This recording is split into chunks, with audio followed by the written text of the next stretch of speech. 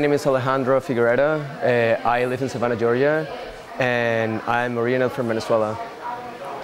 Why are you in Milan? I'm in Milan to represent the Salone Satellite with our studio, Please Don't Touch, and it's been a great opportunity so far. Yeah, do you like Italian design? I do like Italian design. I think it's a great experience, especially because Italian design influenced a lot of other people around the world, and this is like the center of design in every way, like fashion, furniture. Have you ever been in Milan? Or? No, it's my first time here. Yeah, so it's kind of an adventure. Have you visited a lot of exhibitions, events here? Well, we're trying to, but it's kind of hard because the Salone Satellite is really packed all the time.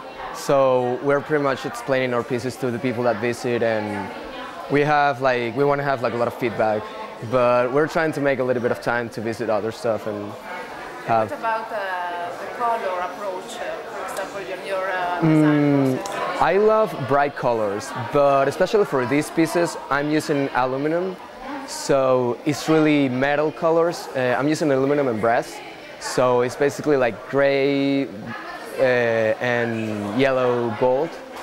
But I love putting like really bright colors on the pieces, like turquoise, olive green, orange. So do you choose color before or after the shape of your design product? It depends on the project. It can come before or after. I think it completely depends on what I'm developing and how it's going in terms of the development.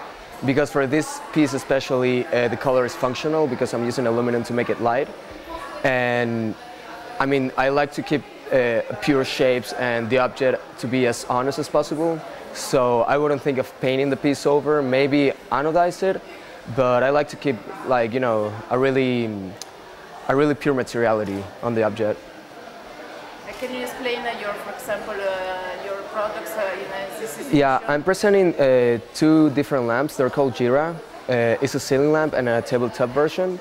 The ceiling one is basically a mobile that is always in movement.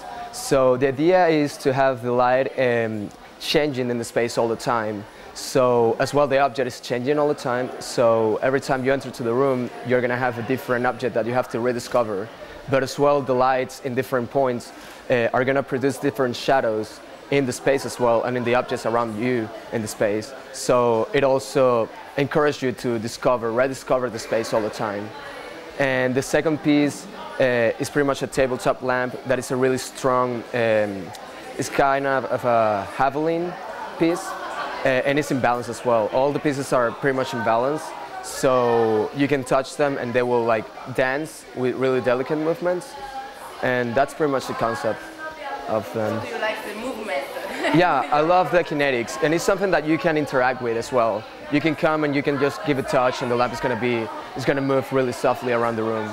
So I think it's a really nice piece to appreciate, like while talking with somebody, because it does like really small movements and it's really delicate in a way.